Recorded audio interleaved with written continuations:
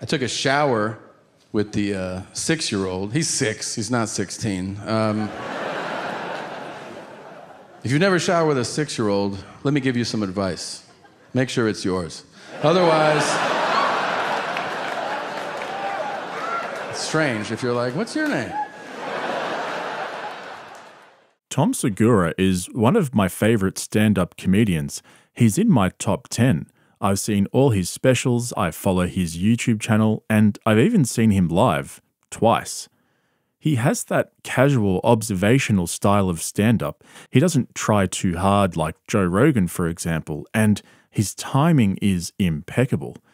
Combine that with his sort of odd, unpredictable nature and his relaxed, almost aloof demeanor, and you have one of the best stand-up comedians in the world. I saw a racial fight recently, which is terrible, but I watched it. How are you not gonna watch?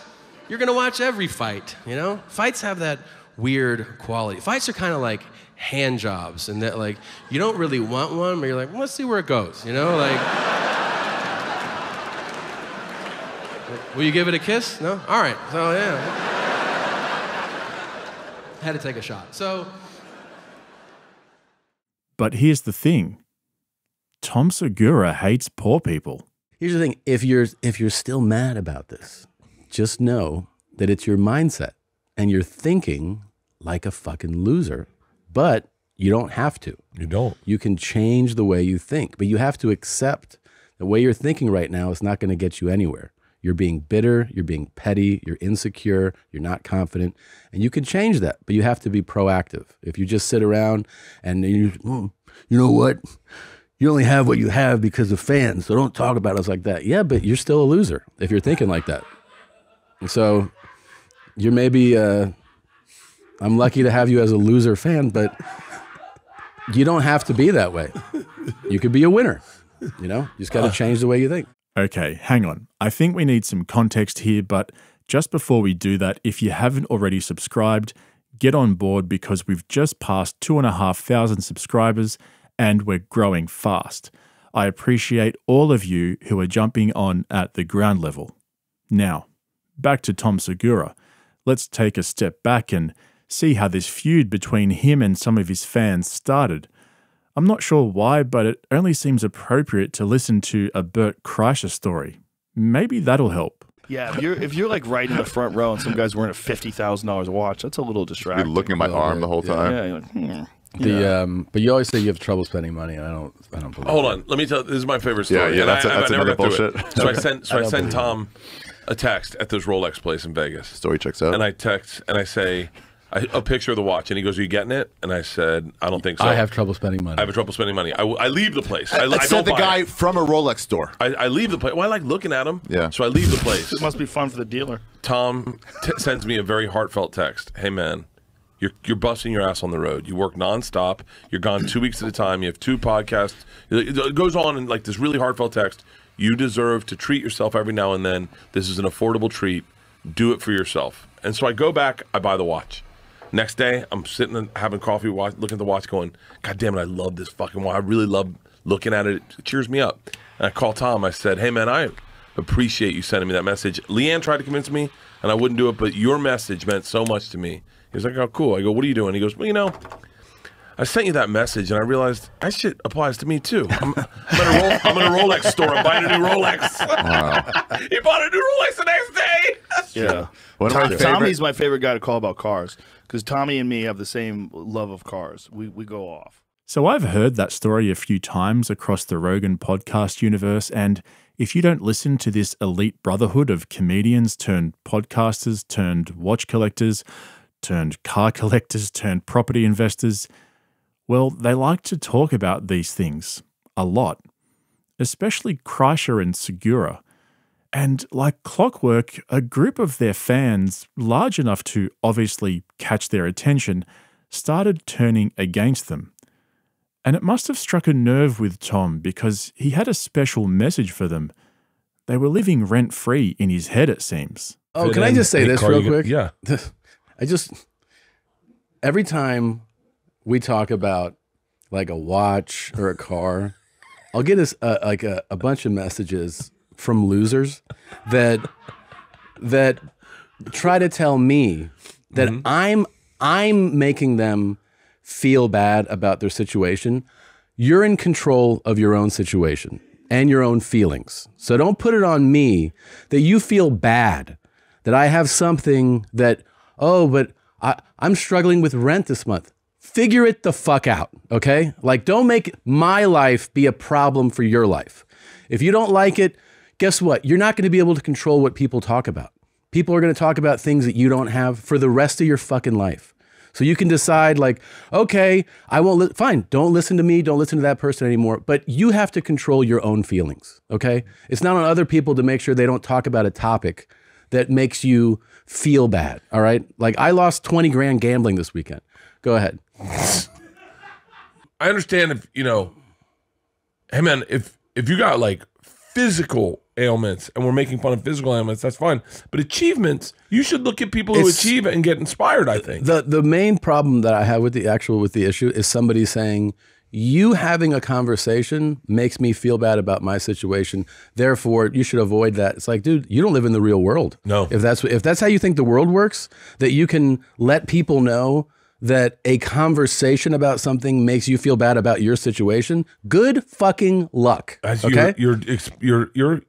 You're establishing yourself as powerless. You absolutely, and you're taking no ownership of your own feelings. Like, people have said to me before, this joke you did, it made me feel bad. And I go, no, I didn't do that. And they're like, no, it did. I go, no. You are in charge of your own feelings. Yeah. You are. So you can't put it on me that the joke made you feel bad. You feel bad. You chose to feel bad. It's not my responsibility to control how you feel. So wait, there are people in this world that when they see fancy things on screen, they feel terrible. Yeah, of course. Oh, good. Oh, you're talking about a nice car? I don't have a nice car, and I'm struggling right now. It's like, all right, you think people should stop talking about cars? Yeah. One more thing I got to tell to people who are like, because I was thinking about this too. Like, I love this part of you. Love this part of you. I was the same way that you were when I was broke. I never got mad at somebody who was like, here's my 911 or here's my Rolex, whatever. I mean, I'd watch those. I'd be like, oh, that's awesome. I hope I can get that. I want to work towards stuff that. I hope I can get. Here's the thing: if you're still mad about this, just know that it's your mindset and you're thinking like a fucking loser. But you don't have to. You don't. You can change the way you think, but you have to accept the way you're thinking right now is not going to get you anywhere. You're being bitter, you're being petty, you're insecure, you're not confident, and you can change that, but you have to be proactive. If you just sit around and you know what? You only have what you have because of fans, so don't talk about us like that. Yeah, but you're still a loser if you're thinking like that. And so you're maybe, I'm lucky to have you as a loser fan, but you don't have to be that way. You could be a winner, You just got to change the way you think. I've always found this kind of dynamic really interesting. You have these super talented, quirky, weirdo artists like actors, directors, and comedians like Tom Segura who start their careers struggling to pay rent, struggling to pay the bills. They slog it out, work day in, day out to get noticed. They have mental health struggles. They feel like quitting every day, but they push through. And for the fortunate 0.0001% of them, they eventually break through with some help from their boy Joe Rogan, but that's another story for a different video. And so they end up with this flood of fame and fortune. I mean, these guys all make more money in a week than you and me make in a year. They're no longer struggling by any means. They all have several cars, several houses, travel in private jets. You get the idea. So it doesn't take long for the struggle to wear off and their fame and fortune to become normal for them. They earned it, right? I mean, they deserve it, right?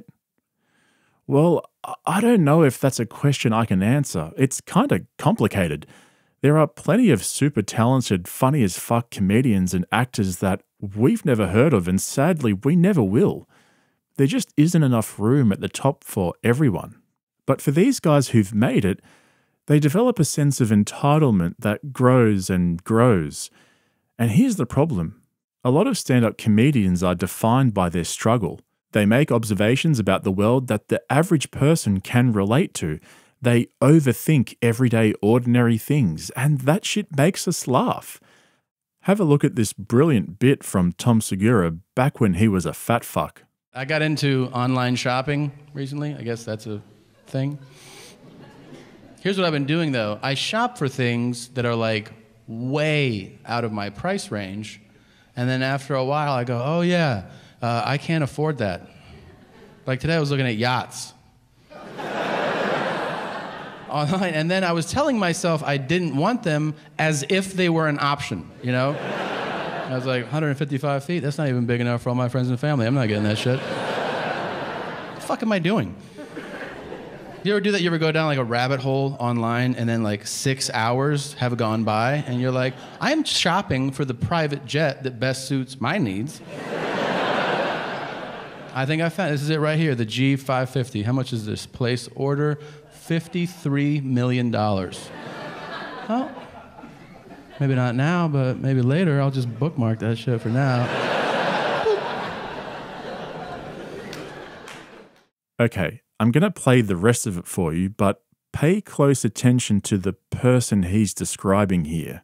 You know what that is? That's a sense of entitlement. That's me thinking I should be associated with this thing, and I haven't earned it. I haven't, neither of you, but also me.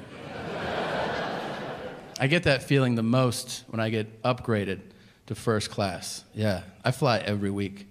I never buy first class ticket, I buy coach tickets. I buy them so much, I get bumped up to first class. I'm telling you, the moment I get bumped up to first class, I get washed over with this feeling. I'm like, look at these fucking poor pieces of shit on the flight. Ugh. So much better than them. Don't stand next to me, dude. I dare you to try to come up from coach and use the first class bathroom when I'm there. I'll put my hand on your chest, okay? There's a pig trough in the back. That's for you guys. It's for the big ballers up front. Some people buy first class tickets. I always feel like they know you got upgraded. They always give you the look like, by the way, we fucking know. You can sit up here, but you're not like us. Tom Segura has become the guy he used to joke about. That's pretty funny, right? But then it became kind of cringy, and then it became really cringy. Let me explain. After his most recent multi-million-dollar Netflix special called Sledgehammer, he released a 27-minute behind-the-scenes documentary called I Came Everywhere, which covered his world tour called I'm Coming Everywhere. You can watch it on his YouTube channel. I'll leave a link in the description as well. It's had over 1.6 million views. And I've got to say, the production quality is very good. It's a very well-made documentary. There's no doubt about that. It was produced by YMH Studios, which Tom owns, and these guys know what they're doing. But after following this ongoing feud between Tom and some of his followers, I watched this behind-the-scenes documentary with a different set of eyes. Working with Tom is, I mean, you really can't ask for anything better.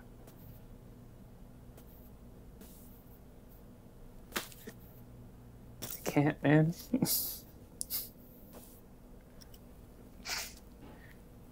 I mean, it's...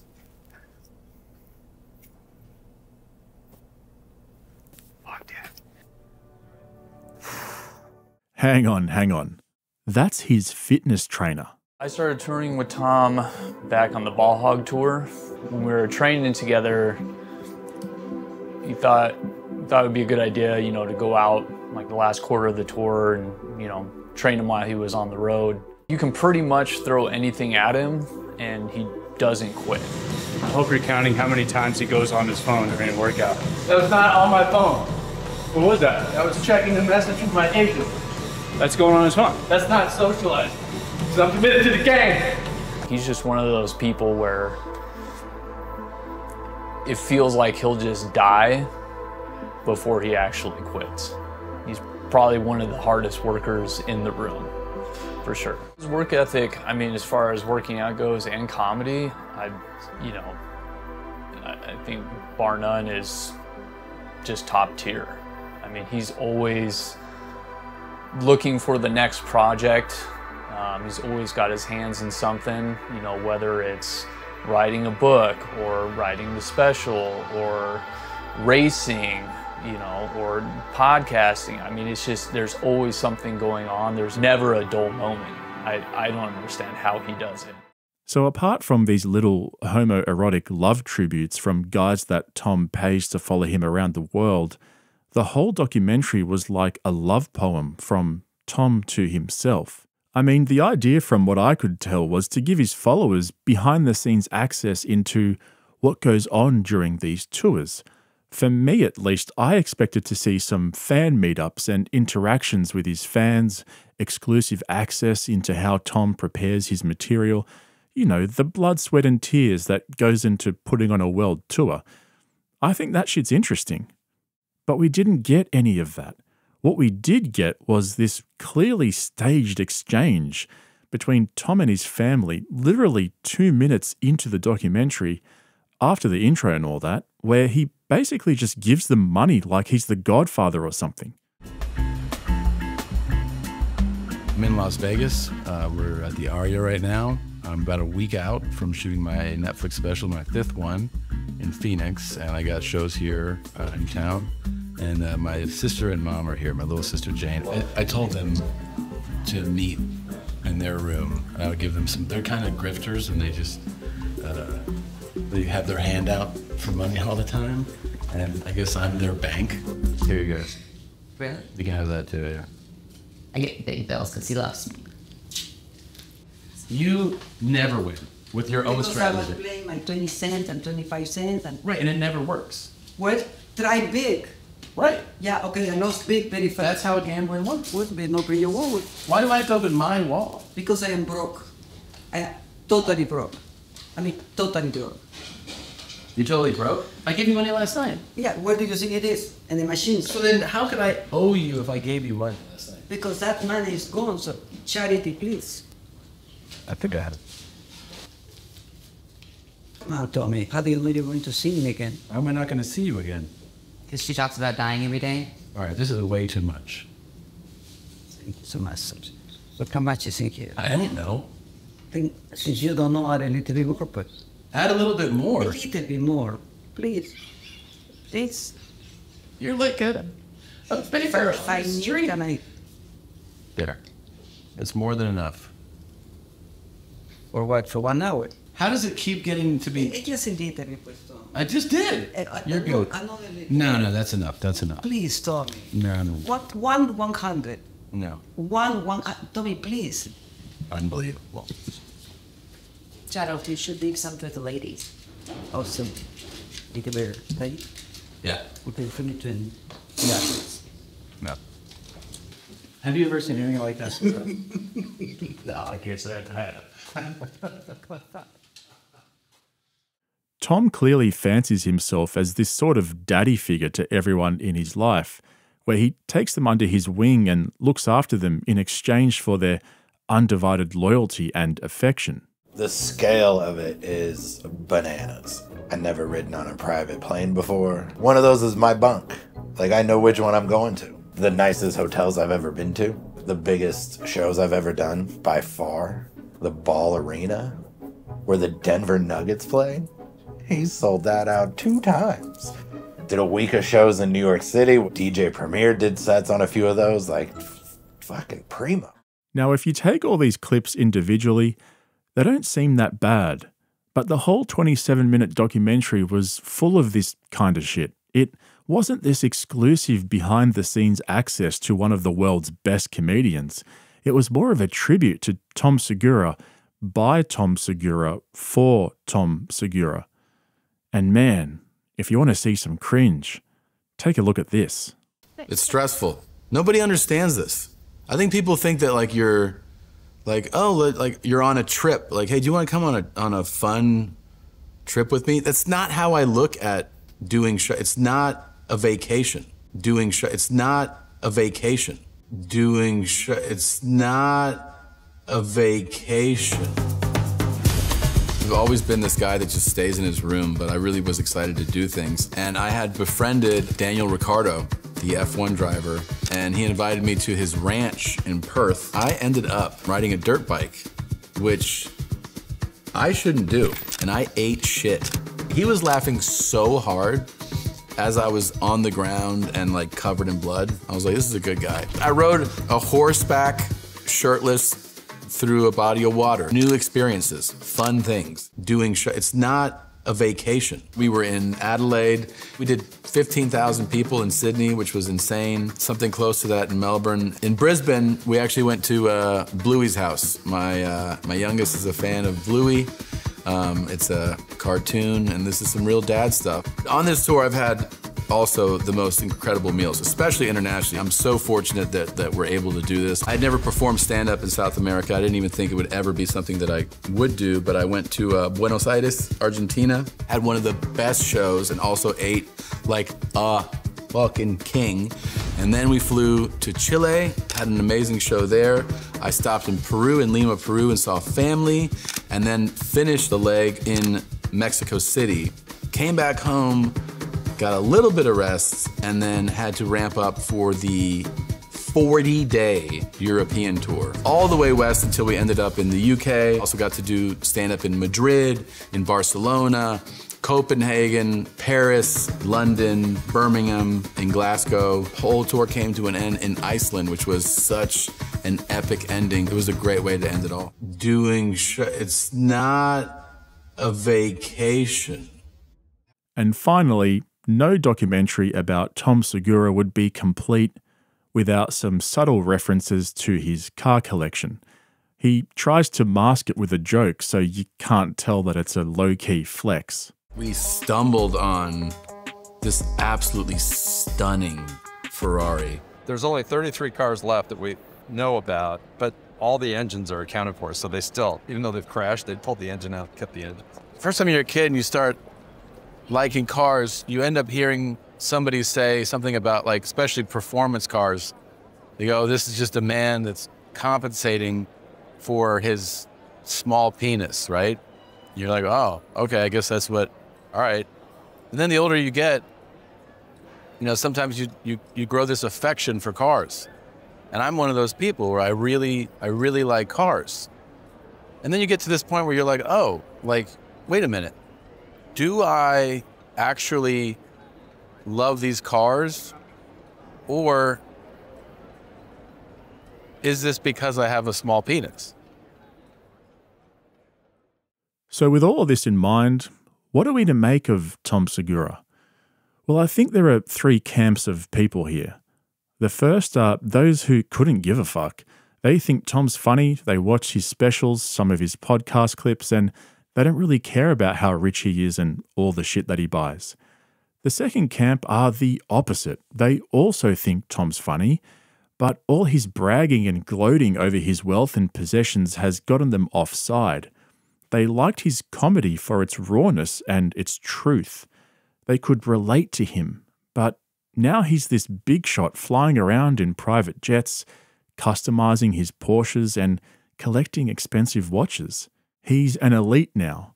The flavor's fizzling away. It kind of reminds me of those rappers who got rich by rapping about being rich. Yeah, sit on that one for a moment. But then there's the third camp, which is where I think I sit. We think Tom's funny and we follow most of his content. We see this feud and start putting some of the pieces of the puzzle together. We're noticing his narcissism more and more, but we don't hate him.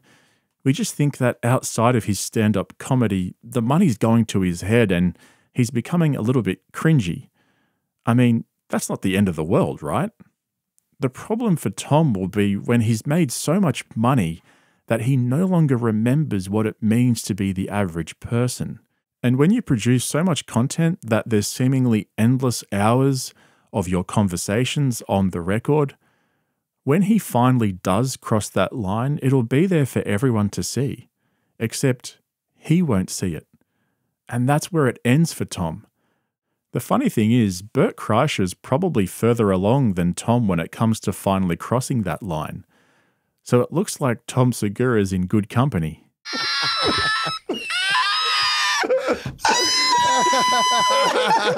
I've watched it 10 times. Anyway, let me know what you guys think in the comments below. Remember, the best comment gets pinned. I hope you enjoyed this video. If you did, hit that like button and become a subscriber so you can keep up to date with all my latest uploads. I'll chat to you guys soon. See you in the next one. When did Tom Segura get famous? My first special came out on Netflix in 2014, and it's called Completely Normal, and that definitely changed my touring life. And then with each subsequent special, it increased. Podcasting became much more popular, and so it's just been kind of year by year, which I think is probably the better way to get some type of recognition from people. It's probably better than an explosion of popularity. And I mean, after this interview, I'm probably gonna be way more famous.